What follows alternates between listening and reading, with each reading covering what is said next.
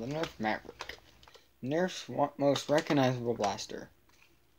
But what I thought has always been missing is one of these. Hold on, let me take the barrel off of this. But this is a barrel attachment lug. Yes, it is very, very simple. It's just something that attaches to this. But the Maverick needed something, I felt. I needed a barrel attachment. I love how things modular too, just like Trout and Xavier. And I thought, maybe could put a barrel, modular barrel attachment lug onto a Maverick. So, with the Maverick, we got this simple little barrel, pretty wide. Maverick has pull trigger, barrel rotating, which is kind of a problem for making a barrel lug like this. So you gotta make the thing wide. So I thought I'd teach you guys some simple ways to make yourself a nice Maverick barrel attachment lug. So let's do that today. I do want to mention though, it does also work on the strongarm. Not very well, but it still does work.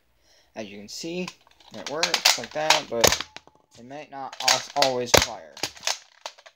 If it actually, see that, well actually that was kind of my fault. I mean, it works sometimes, but that's fine. But that's something I wanted to mention. It does work on the strongarm.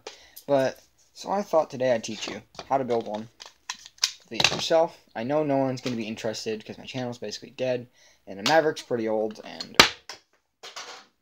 that just went over there. But, I don't really know. Mine also has T-pole. That's both my Mavericks. I have two. So, I kind of wanted a matching barrel lug. But the tools you're going to need today, you're going to need, I don't think you might actually need this, but I guess a little pocket knife thing. Mine just folds up. It also has a little flashlight. Mine's just simple little thing. But you might need some pliers to pull out some stuff. You're going to need wire cutters, or really anything that cut plastic, it doesn't really matter. File down something. File down a piece of, you gotta file down this barrel, but you're going to need some sort of barrel attachment. Something. I use, because my regulator, this is the thing, I gotta go grab it, one sec. The thing I got this from was my regulator. I actually overvolted it by accident, and the thermistor gave me issues and it wouldn't work, so I just stole this from it, and yeah, it works beautifully with the Maverick actually. But this is a part of the regulator, one of the attachments that comes with the regulator. Since I guess I stripped the regulator parts, might as well not. Don't need every part of it. I mean, I still have one of them, and the stock too, which I love that stock, and that's just amazing. I could use the handle because it's useless now to me, really. But But anyway, you're gonna remove this tube. Now, with the regulator one, you don't have to use the regulator. You can use any barrel that has like a lip like this long, at least, because I'm pretty sure. Well, you might want to file. No, actually, no, it's perfect. This one's actually shorter, but that's fine. Because I guess you could remove this little ring and make it perfect and flush with the blaster, but you don't have to.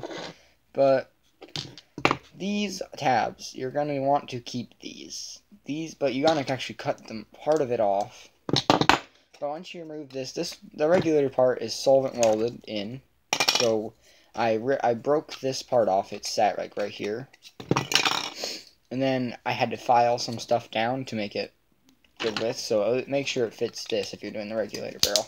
And it works just fine. I had it cracked a little bit. But what you're going to want to do is cut these tabs off. Now, don't cut them off all the way, as they're perfect like this. And while they may fit into the Maverick, they're not going to fit perfectly. So what you're going to want to do, take your file these down. Don't file it down all the way, because these will also allow you to nice friction fit it in there nicely. Sorry that my camera's wobbling, my desk wobbles at the time. My tablet might fall. thing I'm using that holds it up is a screwdriver. Now, don't file these down all the way, because these still do matter. Now, test fit. I'm gonna have a upward explosion.